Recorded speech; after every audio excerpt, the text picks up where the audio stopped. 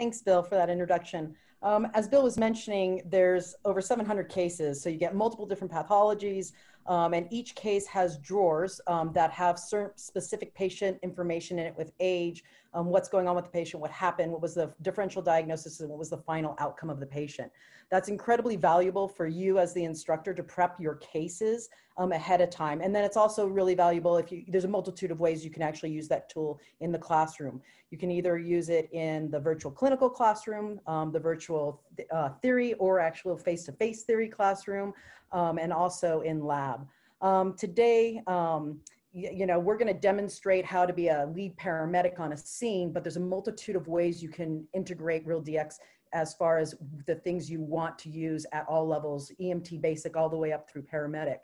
You can do team lead, you can do pathologies, which we'll focus on primarily today. You can do scene safety. What I love is the case that Bill just showed you is a great case to talk about therapeutic communication and the integration with coworkers. So I'm going to share my screen and we're going to start going on this. All right.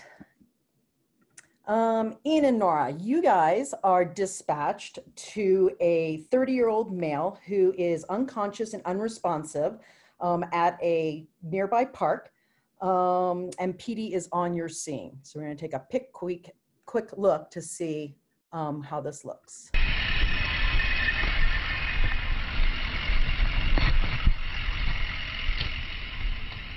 So that's your scene.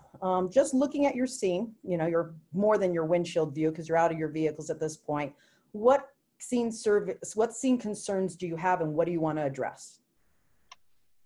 All right, so, scene safety. We see that there's PD there, so we can assume the scene is safe currently. We'll reassess this throughout the scenario or the case. Also, it looks like we are in an industrial part of town, possibly a park next to that. So that's something that we can look at as well. There's no crowds currently, but we do have PD there. If we need to control the crowds, we can send them over. So. Okay.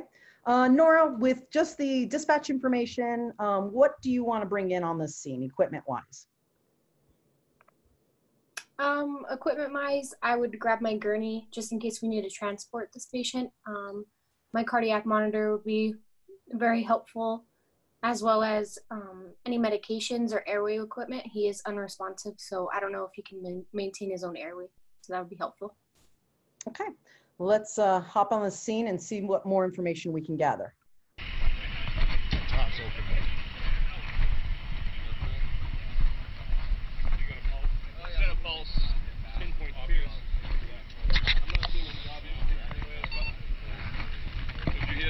Check his pupils. Kind of slow respiration, got a good pulse, pinpoint pupils. Okay, we've got just pretty much about a 25-second view, which should be able to give us a couple of things really quickly. Ian, what information could you gather? What do you see? What do you want to, what have you got in that's going to make you start thinking about rule in and rule out things? Yep, unmute yourself, Ian. There we go. So right off the bat, we already started getting some ABC information.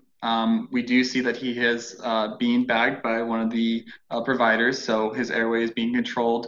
They did say he has a pulse. So walking up onto the scene is good to just reassess that, because just because they checked it, we don't know when they last checked. So I think that's a great idea to recheck. Also, they said there's pinpoint pupils, which right off the bat, he's unconscious and he's in respiratory distress because he's being bagged. That's leading me towards a narcotic overdose. Okay. I think those are really good observations as well. With that information, Nora, what are the very first things you want to do for this patient on your scene? Yeah, of course. So I'd want to hook him onto a cardiac monitor just to rule out any of my AEIOU tips. I see that he is bagging him. A simple airway adjunct, maybe an NPA, maybe not an OPA, just in case they want to give Narcan to reverse a possible narcotic overdose. We don't want anything in his mouth so that he can aspirate in any way. So an NPA, an N-tidal would be good.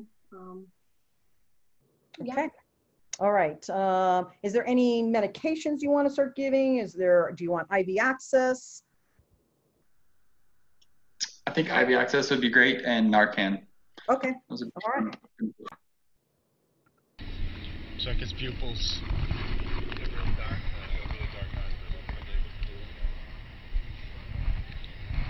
He was in the bathroom here for a while, so seems pretty obvious. Yeah. Get a line. Scott's got it. That's one right there. I'll let tourniquet on. Yeah. Yeah, they go.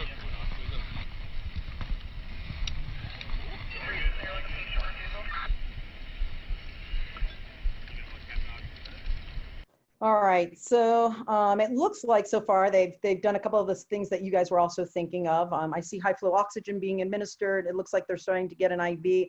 I believe this provider is measuring an MPA. I'm not quite sure. I think we're gonna have to watch for that. There was a bit more information that they gave you. So at this point, what additional information is starting to get you to focus on one pathology versus another?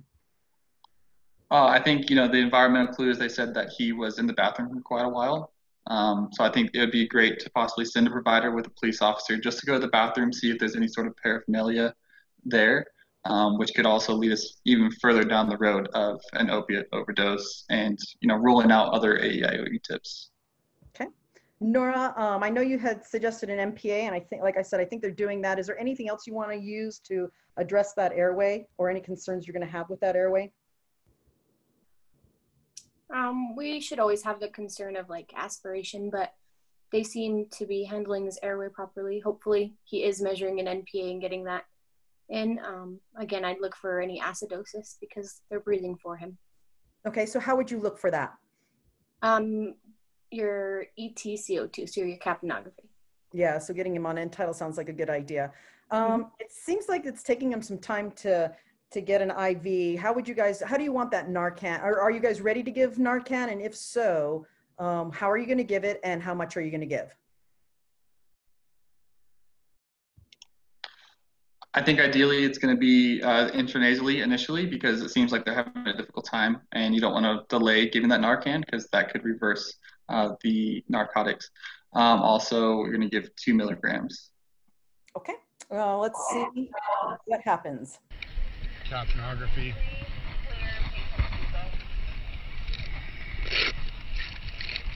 So Nora, look, there they go for that capnography. We're gonna get on with that. And there is an NPA currently being placed as well, so good call there.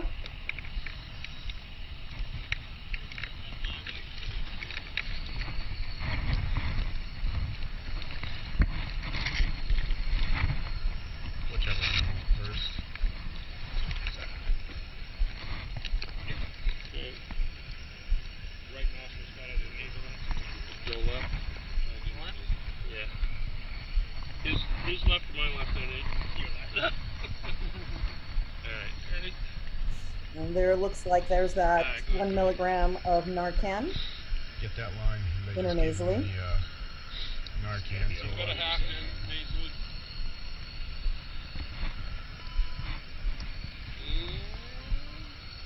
176 on blood sugar. Got waveform on that cap. So it looks like the blood sugar was 176. Do you want it? You want it on? It's on. There's the waveform. Got it.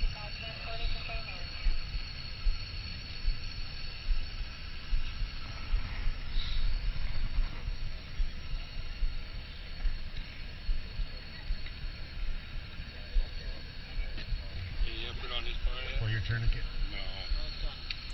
All right, so we're about a minute into them giving that intranasal Narcan, and we've got no changes in increase of respiratory drive.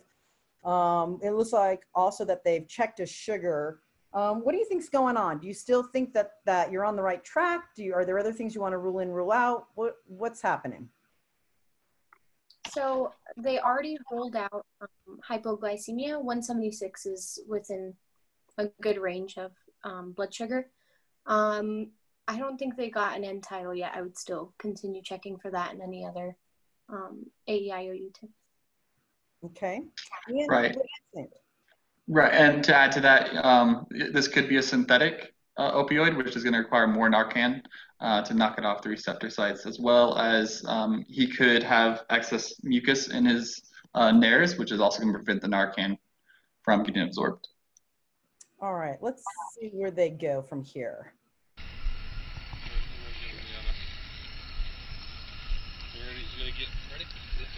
So we're going to give that a second dose of Narcan. If he doesn't improve, his Untitled is like 81. Thanks. You want his airway? No, I want to give it oral coming around, another The belly's moving. Yeah. All right, sorry. It looks like they're, we're going to speed up just a little bit for time's sake and so we can finish off our whole webinar. But so they've given a second Narcan and there's still no intervention. They're having a really hard time getting an IV. Why do you think that is? I think the patient could be dehydrated, which is going to cause a difficult time getting an IV. Also, if he is a known IV drug user, you're going to have scar tissue built up on those veins, which is also going to make it very difficult, and they can roll. Okay. Do you agree with that second intranasal Narcan? And do you guys think that they should have had an effect with that? Do you think that we're on the right path? What would you continue and what treatment would you want to continue rendering? His respiratory rate is super low, like they're still bagging him, and his end tidal is actually really high, which is concerning. They also said something about his belly moving. So I'm thinking the air isn't going down his trachea like it's supposed to, and it's going down his esophagus, which is also really bad. I think they need to readjust this airway, or there's a lot of providers, so I would even have 2 people on that airway. Okay, yeah, I agree with you. So I'm going to tell you, just like I said, for time's sake, we're gonna advance this a little bit, but they finally get IV access at around 7 minutes in. With that IV access, what do you guys want to do? Do you want to stay on the route of administering Narcan, or is there something you want to change? Is there anything you haven't ruled in or ruled out yet? I would like to continue on the route of opioid overdose and give Narcan IN or IV. Okay. Nora, do you agree with that, or is there something else you want to look at? Yeah, I completely think this is a narcotic overdose.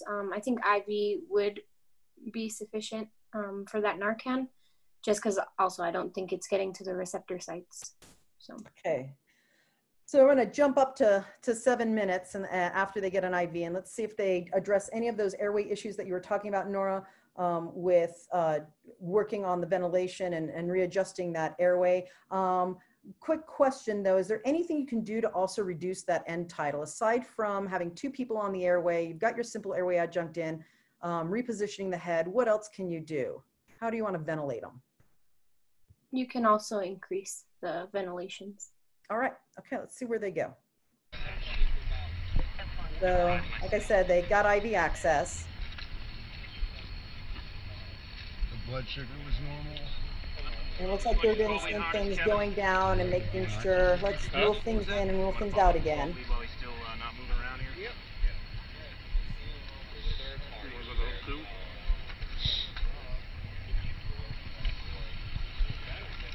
Gonna flush. Yeah. Okay, 2 more on. So he's now will have had 4 milligrams of Narcan, 2 intranasally and 2 IV. Doing a good job. You're bringing the end tidal down a little bit. Yep. Yeah, Nora, they're looking at that end tidal as well. Look at that, they're repositioning the airway. I think he's bagging a little faster for him.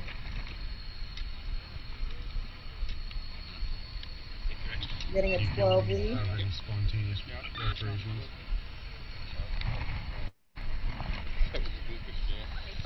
Guy's getting that. If he doesn't recover from this, we'll just throw him on the. Oh, there it is. Easy. You're all right. Relax. Lay back. Lay back. Lay back. Yeah, I'm good. Lay back. Lay back. Okay, so it looks like, what do you think happened? Why is he all of a sudden awake, talking to you? Tell me are your interventions working? What are your concerns at this time, Ian? I think the interventions are working, especially going IV is going to be, it's a surefire way to get to the receptor sites, especially because the patient does have a pulse. I would be concerned with seeing safety now. You know, I said in the beginning, we're going to reassess, and now that we have a new patient, we didn't get a number for what his Untitled was, but they said it was bringing it down, but he could still be hypoxic. So he seems very confused. He could also become combative. So I think it's great that there's, you know, providers there maintaining control of the situation, and, you know, telling him exactly what's happening, informing him, and, you know, just maintaining control. I think that's the best thing for this patient at this moment. Fantastic. Nora, what do you want to do with the patient? What other treatment do you want to render? What additional assessments do you want to do? Yeah, so I would like to reassess my primary, look at his ABCs again. He is breathing on his own. I want to see if it's adequate. His skin color. I would also do a whole secondary, look at him head to toe and transport him, of course, get a better history, see what he took, if any underlying diseases he has, and just monitor his vitals en route. Fantastic. You guys did a great job. You identified certain things that were concerning on your scene. I think you addressed the airway and continually reassessed it. And made changes as the case continued, as well as thought of outside things that could be causing the unresponsiveness. I think also, Ian, you hit on, as he gets up, he is still very hypoxic. And at that point, he's confused and can be easily combative, which makes it a very unsafe scene and something you can continue to consider, right? Your scene safety doesn't end when you enter the scene. Like you said at the very beginning, it continues throughout. And this is a prime example of that. Nora, I think you hit on, you know, absolutely reassessing him from head to toe, finding out information, but understanding that my information might not be real accurate until he is actually not hypoxic anymore, but not just get pigeonholing yourself into one pathology. Great job, guys. Thank you so much.